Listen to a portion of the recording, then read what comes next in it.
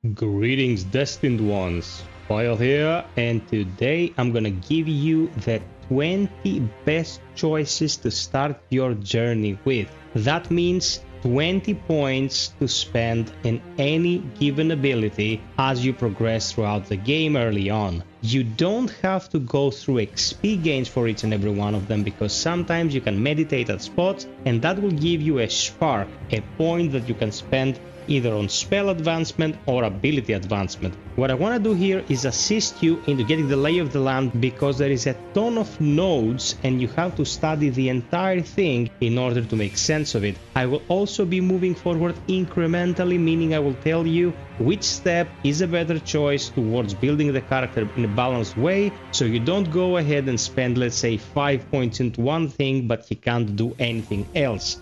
Without further ado, let's get to it. So here, as you can see, I have 26 sparks because I progressed even further, but we will only use 20 of them. Let's go into abilities, and the top left is the foundation, is the most important node set in the entire build tree. So you go in here all the way to the right. Now you have survival. Our two basic nodes here are health and stamina. Increasing any of the two will of course increase your health or stamina pools accordingly. We want to increase those two to the max. It's 6 for one and 6 for the other, that is 12, but we don't want to do this in one go. In Wukong you gain levels pretty fast, so the first 3 levels you gain, I suggest you absolutely put into robust constitution. This will give you some breathing room when it comes to surviving blows early on, because sometimes there are instances where you will be fighting the mini bosses and those can hit hard in comparison to what you can do at the beginning of the game, of course. Then I'd go here, rampant vigor, and put just 1 point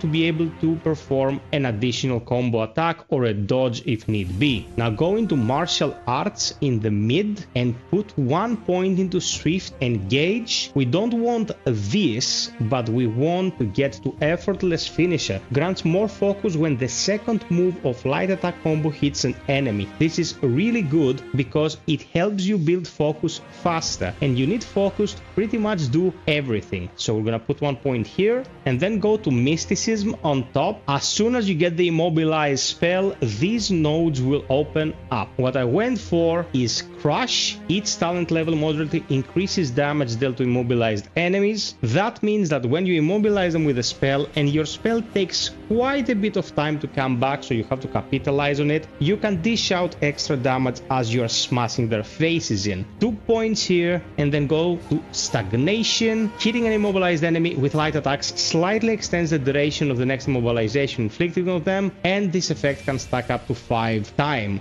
So place 2 points here, and we already spent 10 of our points. We're halfway there. Then we go staff stances, and we're gonna focus on smash stance for the beginning of the game, because pillar stance is a bit nuanced, is defense oriented, and thrust stance is position oriented. So let's start with the basics for the beginning of the game, and then as you learn more you will be able to expand upon those. Go resolute counterflow. Performing a heavy attack during light attack combo with a focus point consume will allow the Destined one to execute a resolute strike. During resolute strike, the Destined one can see through enemies and nullify the attack their damage would cause. Now this is a very small window of opportunity to counter attack by inputting heavy attack after any other light attack. Even your first attack in a combo can be followed up by resolute counterflow, and if you time it correctly, the damage you take will be deflected. It will be totally nullified. We want to get this, and after we get this, we're gonna go exhilaration and place 3 points here. We want to do this because each talent level slightly increases the health recovered upon consuming a focus point.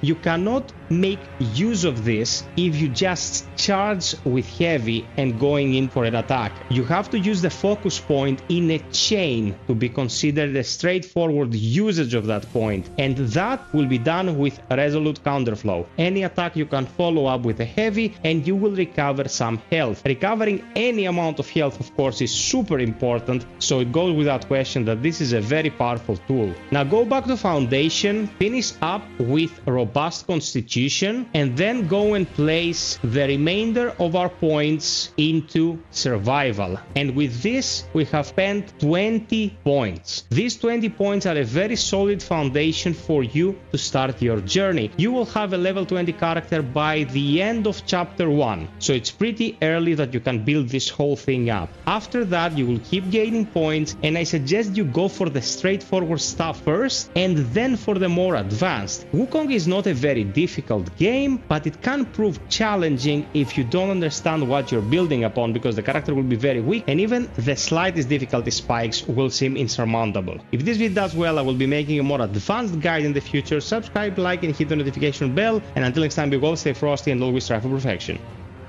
Cheers!